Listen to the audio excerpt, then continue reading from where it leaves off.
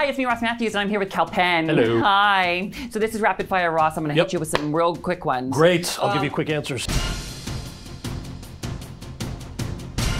What is the most surprising part about being engaged? Oh, the most surprise. That's such a good question. Nobody's actually ever asked me that. Probably that I could have set up a registry. Oh, yeah. For all the people who show you so much love and congratulate you, I was like, well, if I had known that, I would have set up like a nice big registry and all the stuff we want. The one thing you do want, and I love that it came to you on a dream, you were on a flight. Yeah. Cardi B was on the flight. Yeah. You fell asleep and had a dream that she officiated your wedding. Correct. You tweeted it. I tweeted it and I didn't even tag her because I thought it might be rude to tag her. I didn't want to, like, I have so much respect for her. I didn't want to do anything that would be perceived as shade, but she sees the tweet somehow and responds to it. And she says, I'm down. Not only is she down, she's apparently officiated weddings before and she's got the whatever paperwork you need. Yeah. And she said she was super down. So now it's on us because we need to find a date. So when you get on your phone and Cardi B is like tweeting you back and saying, I'll officiate your wedding, what do? You look and you just say yes? Yes. I mean, obviously. I couldn't believe it. And then I like sent the screenshot to like 20 of my friends. I'm like, yo, you guys.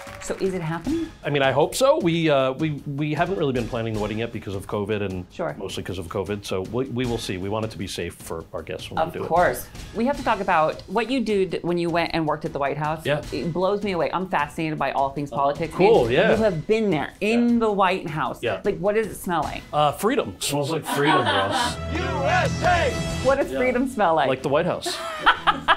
And you worked there during the Obama years. I did. What is one thing that we don't know about Barack Obama? That's the thing about people who have been in the public eye or the leader of the free world. In that case, obviously you're working on things that are very important for a lot of people and the stakes are really high and it can be a high stress environment, but you really want to live up to the expectations that your boss has, and it's very helpful when they're also funny, you know? It takes a little bit of the sting out of a rough day. I think you were looking for a little more of a tidbit and a less political answer. So I'll tell you the one thing that people don't often know about the White House is that if you're a junior staffer, the only food option really is these vending machines in the basement that you got to bring exact change. That's an outrage. The West Wing has lied to us. You can't order Chinese food like CJ Craig. You just can't do it. Well, I did not vote for that. Well, nobody voted for that. We can do better, America.